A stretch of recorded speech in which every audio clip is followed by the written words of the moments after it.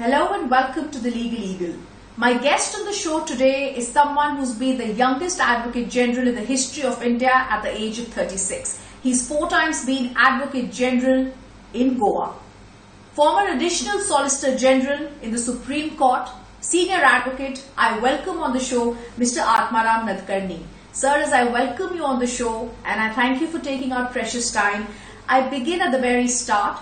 Those days when you've done your schooling, your college, even your law degree from Goa, you then went to Bombay where you did masters in constitutional and criminal law. You've also secured a gold medal in Indian constitutional law where you got the highest marks. Tell us a bit about those years and what drove you. I'm one of those students who has learned and done my primary education through those petrol lamps, the petrol max and all those things.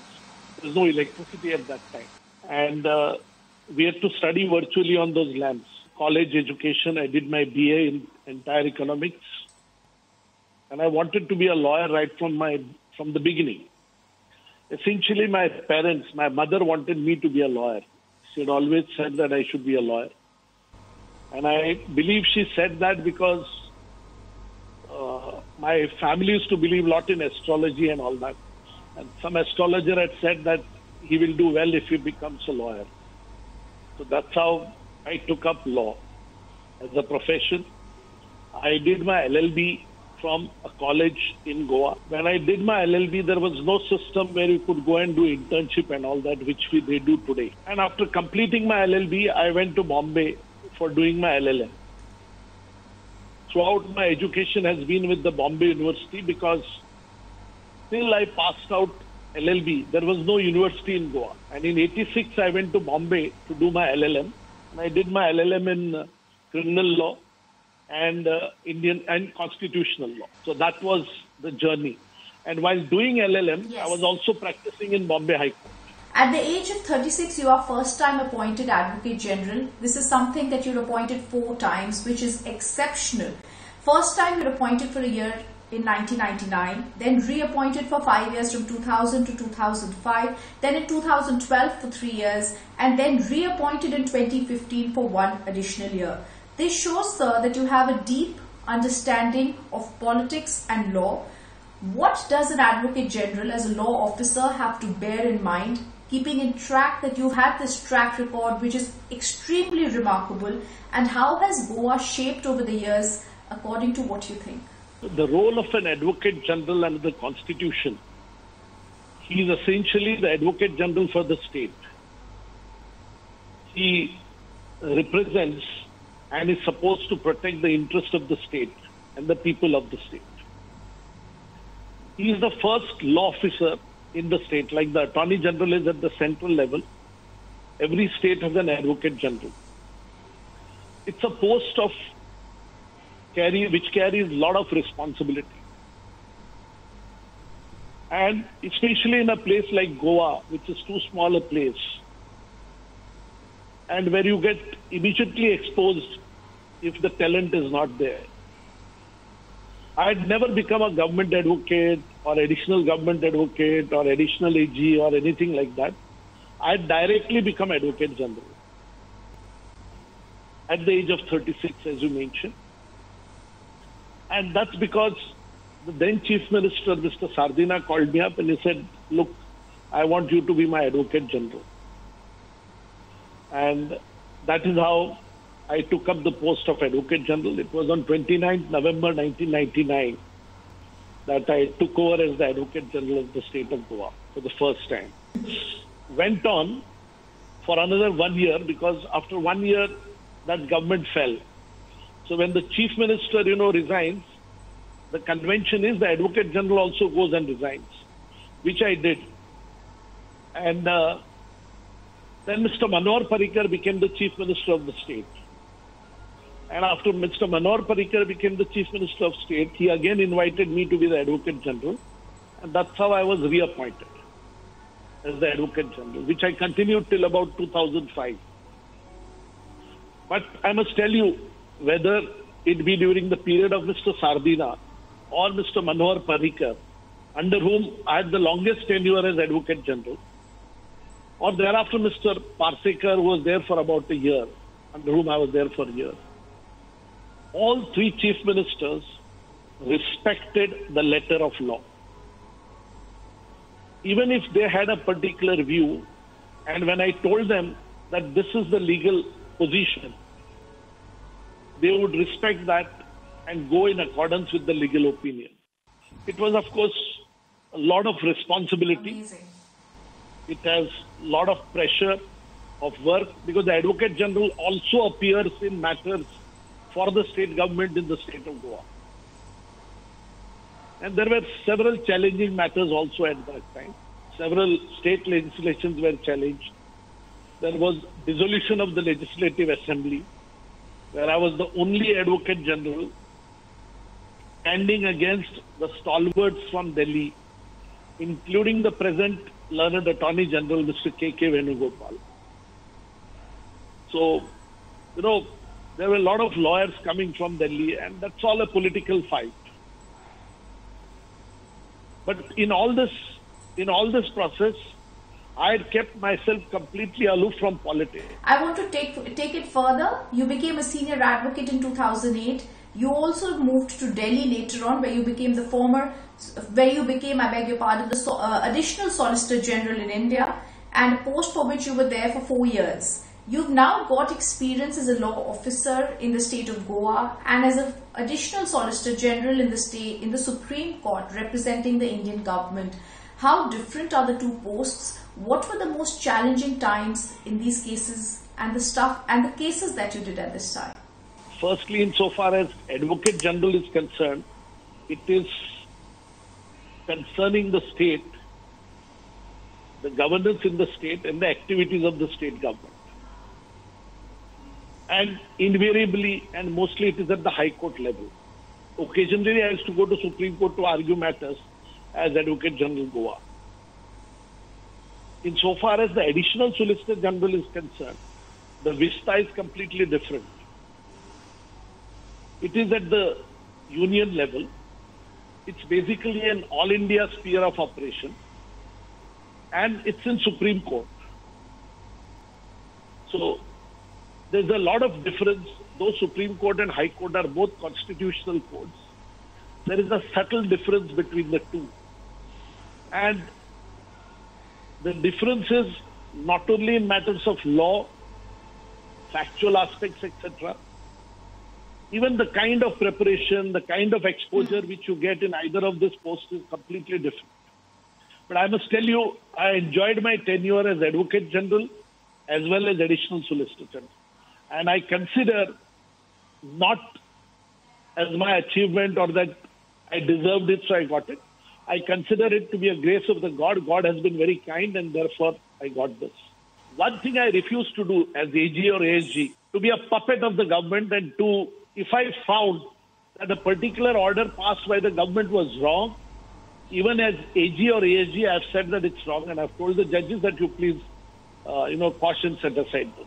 Mr. Nadkarni, on 9th of March 2012, Manohar Parrikar was sworn in as the Chief Minister in Goa. One of the first decisions, I would say the first decision he did, is to appoint you as Advocate General of Goa on that very day in the first cabinet meeting in 2015.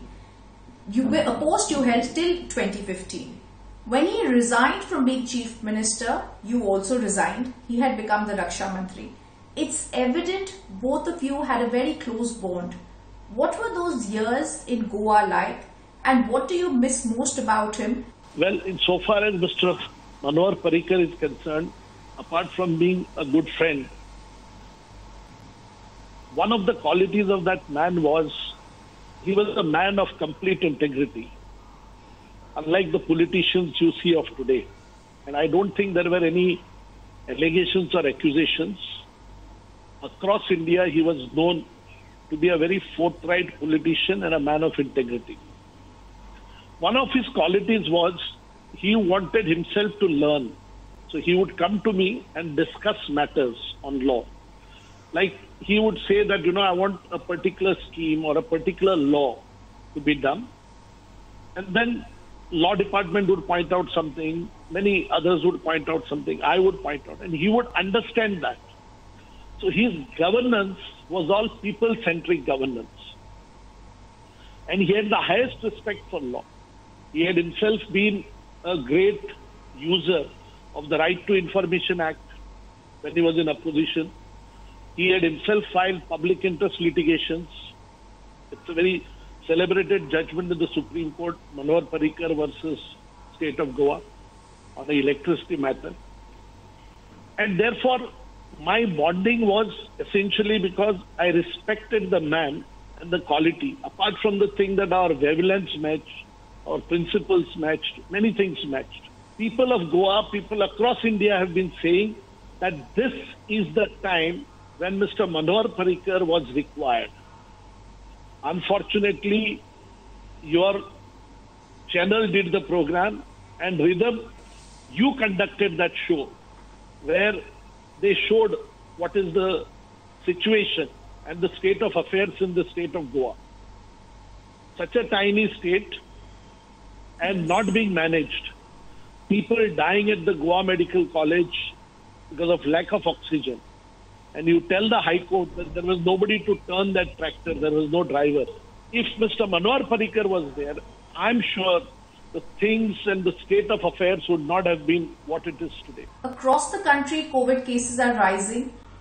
You are in Goa, you are seeing what's happening there.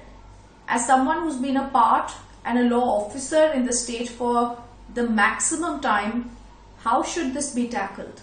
Everywhere in the country it was said that there is going to be a wave, second wave. You know, the medical experts had been warning it. But it's most unfortunate. I mean, it was not heeded to by people in power. I'm not saying that you can only blame the chief minister of a state or the prime minister of the country. Everybody has to take responsibility because people also were going out without masks. They were not maintaining social distancing or COVID protocol when they went out.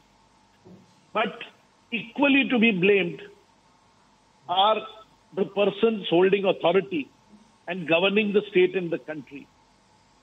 So, of course, I don't believe in singling out people and just, blaming everybody. Because there's no point in doing that. It's not something which they have manifested.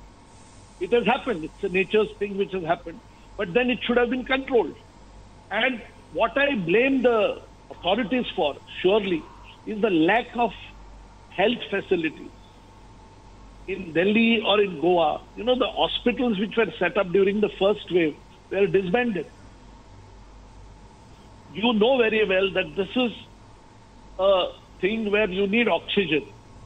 Oxygen supply had to be kept ready. You had to see this. And now the experts are saying that there is going to be a third wave, which is going to hit, younger generation, especially children. And I believe, I read it somewhere, somebody saying in Goa that they have now made provision in Goa Medical College for 60 beds. I mean, for God's sake, if such a COVID situation hits the younger generation and children, you will at least require 10,000 beds. The 60 beds are of what use? So it is high time that people in power, they must realize one thing. They have got power to serve the people. It's a different thing that you make hay while the sun shines and do all your other extraneous things. That's for God and law of karma to take care of it, but at least do proper service. Don't allow people to die. I mean, the Madras High Court rightly observed, if you ask me, and told the Election Commission that, we should charge you for a very serious offence. I also want to ask you about another very famous case that's been handled at the courts in Goa since I think around 2015. This is the Tarun Tejpal judgment. We've seen Tarun Tejpal, the sexual harassment case, started in 2013 and it became a rape case. It was called the Tarun Tejpal rape case. The Goa court came out with a judgment, 500 pages, exonerating him. It's now been challenged by the government of Goa in the Bombay High Court. The Goa government has said that it's important for women all over to know that immediately cognizance was taken. What are your views on the Tejpal judgment? See, very frankly, I haven't read the whole judgment. But at the outset, I must tell you, yes, I'm told that there are certain portions in the judgment which identify the prosecutrix.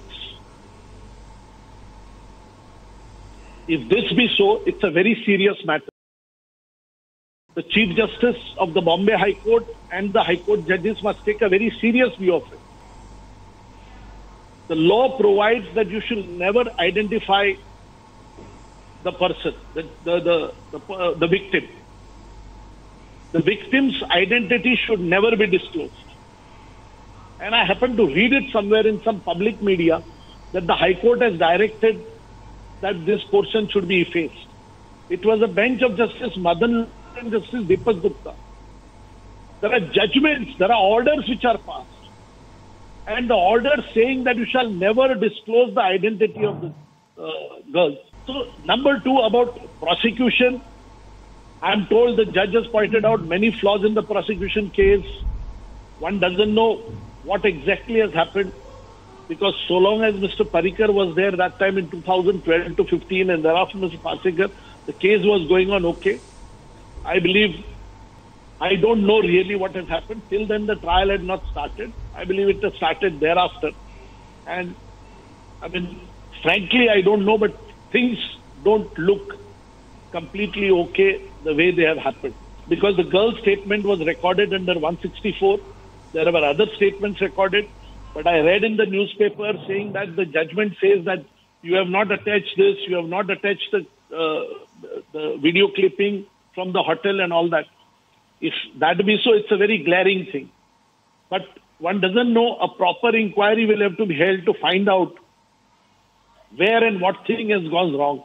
These are, Rhythm, high-profile cases. And in high-profile cases, there are all sorts of attempts which are done, always. So whether it is the prosecution or the police or everybody, one has to be on their guards and toes and defend it properly. There is a certain lobby that has always time and again tried to besmirch the judiciary.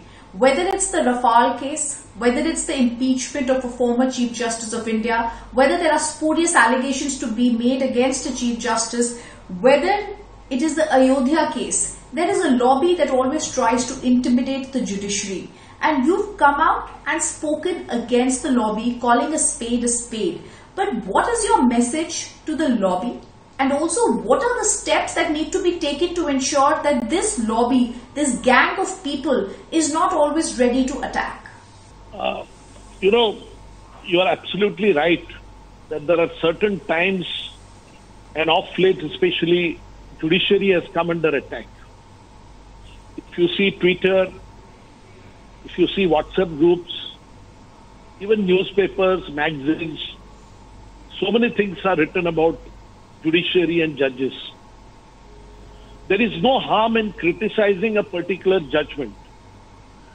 Even if Supreme Court delivers a judgment tomorrow, you can criticize and say that this judgment is wrong. But you can't attribute something to the Supreme Court or the judges when you are crossing the Lakshman Rekha. And I think many of us at many a times have crossed Lakshman Rekha. Maybe in a given case, the criticism was justified. And there was some substance. The issues were right also. But even if that be so, there are ways and means of doing it. There are ways and means of raising the issue. That there is a normal tendency to embarrass people holding high positions in life. But in the process, we are tarnishing the image of the judiciary en masse. Don't do it, because judiciary is the institution where people run to. Look at the violence in West Bengal. Everybody has run to now Supreme Court or the High Court. If there is a misuse by the government of any of its powers, you run to the judiciary. Our Supreme Court, our High Courts have stood the test of time. They've done a yeoman job. And if you simply criticize it, then India's image abroad also gets affected. And there is no point, in cutting the tree on which you are sitting. So this lobby at certain point of time must also understand that too much criticism of the judiciary which they do And unless it is well-meaning and within the limits and raised in a proper manner, proper fora and in the proper way it should be, you are likely to drive people to lose faith in the administration of justice. And if that happens, then you know how things happen in some panchayats, etc. They open their own law courts. So we can't afford to have that system. You've done a very important case for the Goa Children's Act, which was upheld.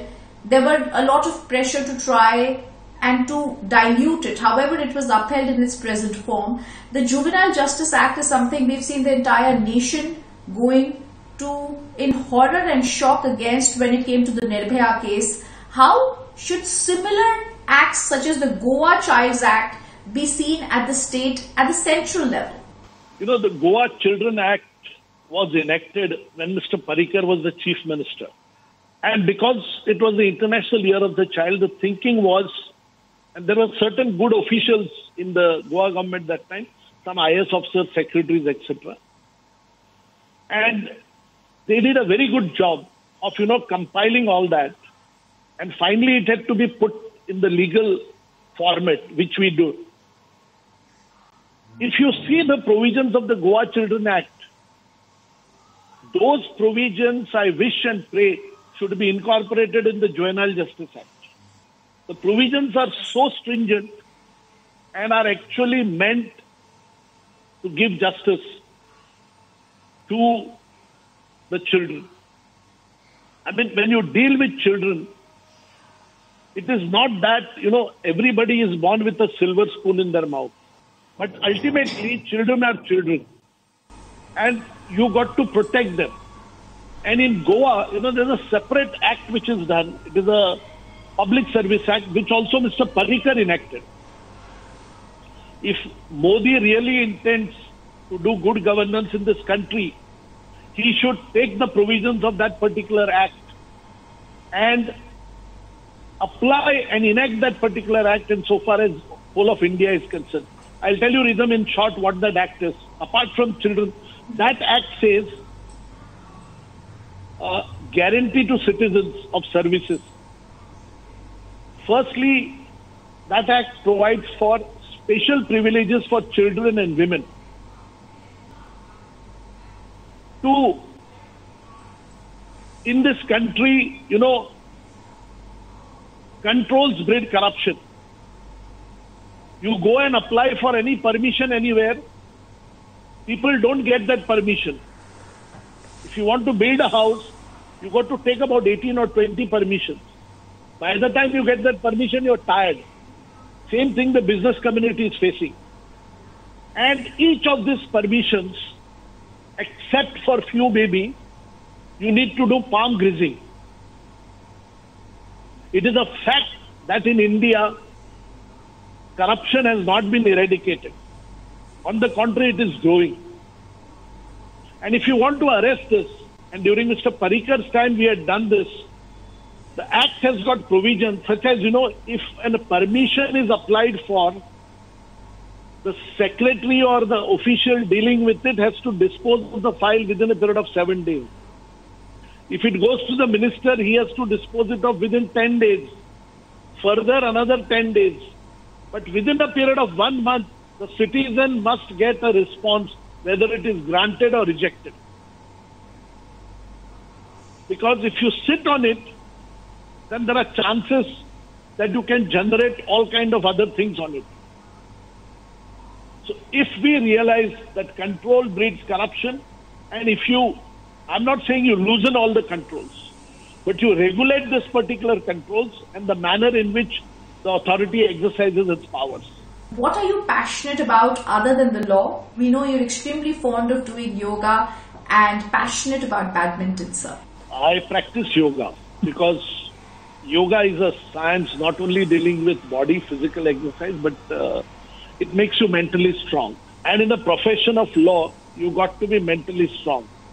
Your mind, apart from being sound, has to be very stable and calm. Because at time you got to think on your feet in the law courts. See, I have a passion for badminton because that's a game I love. I love playing badminton. I love swimming. I love going for mountaineering tracks. I love even adventurous trips in the forest, etc.